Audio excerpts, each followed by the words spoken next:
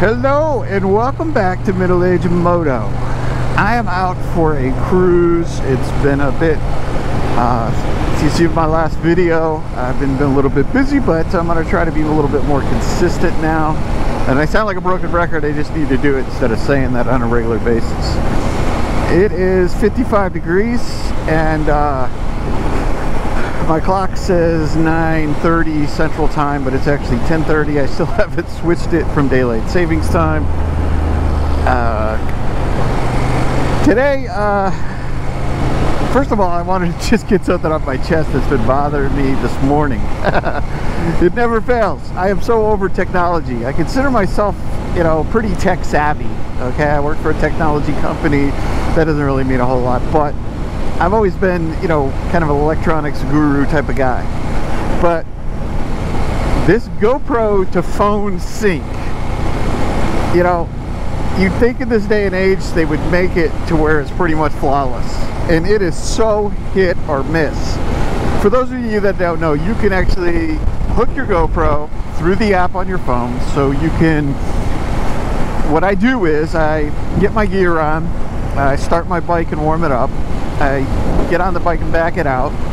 Then I turn the camera on because the trip that I take pretty much uses 100% of the GoPro battery, and I don't want to have to swap batteries out.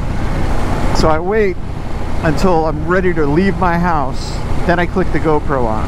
And then I ride out a little bit to get to here, probably 5 or 10 minutes, which technically I could turn it on here, but my luck, I'd see something that I'd miss. So I pretty much have the GoPro on my entire ride, and it works out perfect.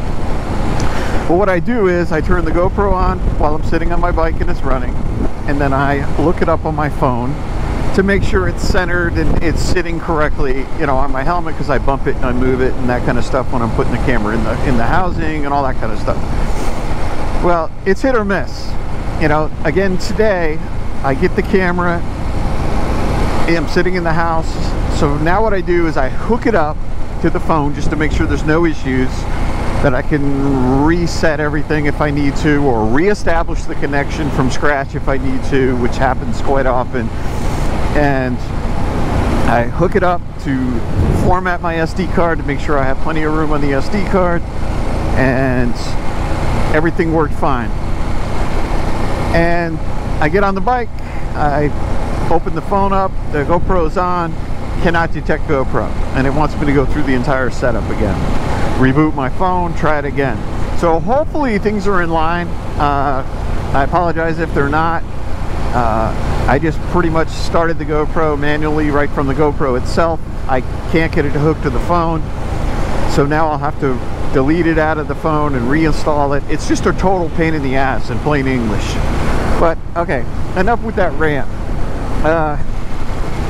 Another thing that, you know, this whole thing triggered something else in my eyes. So I get on my bike today, and you know, I look down, and many of you know that through the Christmas holidays I took my bike in to get the sending unit for the fuel pump because my gauge wasn't working fixed, and while I was there I had my annual service done.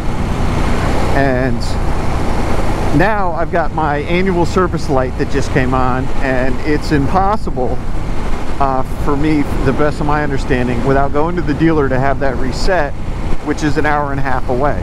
So I'll be driving, you'll be seeing that light in every one of my videos until next year, because I have refused to drive, you know, all the way to my dealer and deal with getting in and all that kind of stuff to get a light turned off. It's, you know, I'm going to try to see if there's some sort of scanner that I could buy. I'm even going to pay the money because I'm getting to the point, I'm out of warranty now. So I'm going to start doing some of the tinkering and stuff. If I have an issue, I'll diagnose it myself and stuff like that. And then the major stuff, I do have the service prepaid, so I will continue to get it serviced. So I'm not messing with this. I'm just going to ride. It bothers the hell out of me. But what it made me think of was back in the day, you know, I'm a middle-aged guy, so back in the day, motorcycles were so much simpler. And, you know, you had a different type of problems. My first brand new bike that I bought, I think I was maybe 19 or 20 years old. I bought a Yamaha FZR 600. Okay, it was their 600 series sport bike. It wasn't the top of the line. I didn't go for the leader bike until later on, but that bike had no ABS, no traction control, no wheelie control, 2 gauges, a clutch and a speedometer, and that was it. And without the electronics, I rode the hell out of that bike. I mean, I was young, I was excited about having a bike, and I lived on it. I used it as a commuter.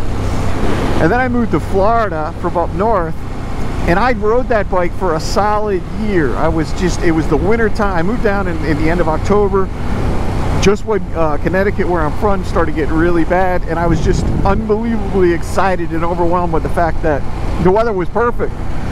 So I parked my damn car and I used it. I rode rain or shine with that motorcycle. There was even one time I sold the car that I had and just, you know, rode my motorcycle. And it was just wonderful. Now, the rain or shine thing nowadays, now that I'm older, but when I was young, it didn't matter. I threw a raincoat on or some rain gear and I went and I rode. But I never had an issue with that bike. The only thing I had was it had carburetors, 4 carburetors. And when I moved, the carburetors got flooded, and I may be, you know, mistalking. I put it on the moving truck, and I don't know if they pushed it, they laid it down when they ended up laying it down. I don't know. I mean, I really don't know what happened, but when I went to pick it up, it wouldn't start, and all the plugs were fouled out. You know, so not a big deal. I mean, but I've never had that issue with a fuel injected bike, so, you know, maybe I'm talking through my ass, because, you know, I can do pretty much any mechanical work on a car, but when it comes to bikes, I'm a little limited. A lot of it's the same, but a lot of it's different. If that makes any sense. So that was the only problem. I went in, I changed all the spark plugs, I used to drop my own oil. I even jetted my carb when I put an exhaust in it. The whole 9 yards, my carbs. The whole 9 yards. And now with this technology, you know, don't get me wrong, ABS is a great thing. When it first came out and I first started seeing it hit bikes and it was an option and it was real expensive, it was pretty cool. But I rode for years and years on either pre-owned bikes that I owned, my Yamahas, I've had a couple V-Max, I had an FTR 1000, I've had some CBRs, some R1s, and all my older bikes, you know, had barely any technology. And then when technology started, it was like ABS was introduced. And I think the first bike that I really noticed ABS, and this was just, you know, it's probably not the first bike by any means, but the Honda VFR, they started offering ABS on that, and I thought that was just unbelievable. Yeah, it was really, really, really cool. So yes, I like the fact that, you know, with a bike with this much torque, you know, wheelie control is nice. I set it at 3 so that the wheel will come up, but it's not going to, you know, go crazy. I really don't even have to cover the brake. It's pretty controllable. And then I have the traction control, and then my ABS is set at 2 so that I could really get heavy on the brakes. Now, one thing I have to say about the technology on a Ducati, and I can't really say this is one of my, you know, this is the most technical bike that I've ever owned. It's not intrusive whatsoever. I very rarely will the wheelie control or the traction control actually activate. You know, I'm a heavier guy, so, you know, it's not standing up every time, but it's definitely powerful enough that I can get on it and crank the front wheel up. But I could, you know, as long as I, you know, I'm slower on the clutch, but I can pound through the gears from like 0 to 130 or 0 to 120, and the wheel comes up a little bit, but the wheelie control light never comes on. It's just, it's weird. And occasionally, you know, I hit some leaves one time and the traction control kind of, you know, saved my butt. So yes, it makes a difference, but Lord, it gives you so many opportunities to have different things go wrong and different problems with your bike that, you know, I miss the old days. I really do. You know, maybe I just need to find a classic bike. But then, you know, that was the first thing. It's kind of a, you know, it's kind of a hypocritical statement. First thing I thought of by, you know, maybe finding an old Kawasaki, you know, Z1000 or something like that, you know, just an old rat rod bike, and put a real loud exhaust on it, and just, you know, the old style bike. And I was like, well, it doesn't have ABS. You know, forgetting, you know, you kind of get spoiled when you have something like that. So, you know, I'm going to cut this video short today. I just wanted to touch base and say, hey, let you know, Dave, great job getting some videos up. It's nice to see. Keep up the good work. Throw a camera on your helmet, and you know, if you want, I'll do a quick video on how I set mine up and what I used. But it's pretty cool. I mounted mine on the side because of the style helmet that I have.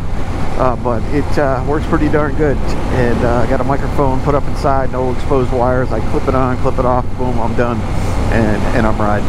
All right, so thank you all for stopping in and spending some time with me today, and I appreciate y'all, and I will talk to you soon.